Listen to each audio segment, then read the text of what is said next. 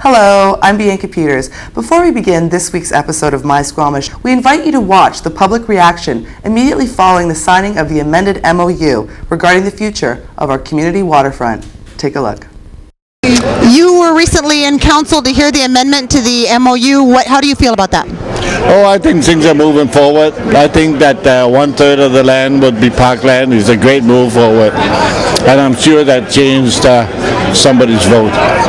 I'm disappointed because all along, as I've spoken to you and to Bianca, I've always thought that it should be more industrial use than residential.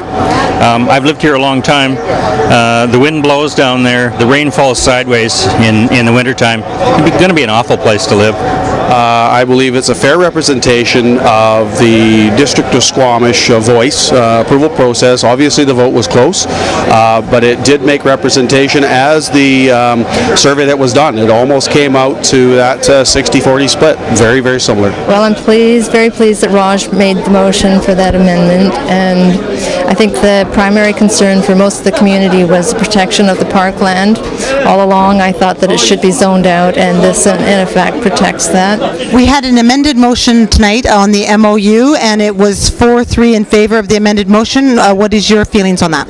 Well, first of all, I think it was a very good process. We got lots of good input from people. We had feedback from the public. I think, everyone should realize that 4-3 is an endorsement, but it's not a huge endorsement, so we have a lot of work to do to get to the next step.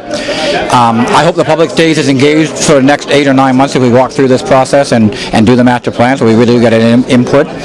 I hope Paulex and SODC, takes note of the concerns that were raised tonight and make those part of the plan moving forward. I have only one thought. I think it's a terrible, terrible deal. I've said that from day one, and I have one comment to the councillors who voted in favor of it. Forgive them, Lord, for they know not what they do. Well, I feel good about the decision. I've been pro master plan waterfront development, yeah, but MOU is part of the steps along the way, so we've just taken one step. So. And how do you feel about the amendment?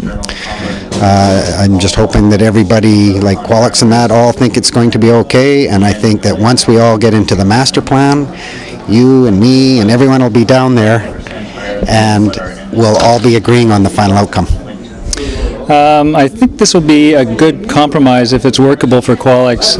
It guarantees the community one of the things that we've been working for, and that is a substantial portion of public parkland. It also guarantees that there'll be a significant piece of land set aside for some commercial or light industrial development. And I think those are important amenities for the community and things that we want to have, and this will make sure that we get them. Now, if, in fact, Qualix says that this amendment is not something they could live with, where are we at with the agreement and this deal? Probably it's goodbye Qualix, and we'll just start with some other developer or some other program. We don't necessarily have to go back to square one. There has been some planning work done. That's what we spent our $1.6 million on, and I think we could just pick up the pieces and carry on. Well, it went basically the way I thought it would go if they all showed up, and indeed they all showed up. So it was 4-3, and I'm not surprised. Oh, and why?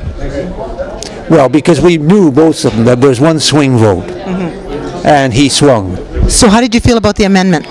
Oh, I mean, it allows the developer a way out. Right now, it removes 1/3 of the property from development.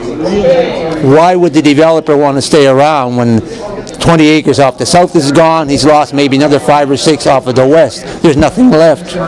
He probably will walk. In other words, what they've done, in a practical sense, is they voted no. In a letter to Mayor and Council, dated October the 19th, 2006, Qualix Landmark Group of Companies said, "With respect and regret, we are terminating our involvement in this process."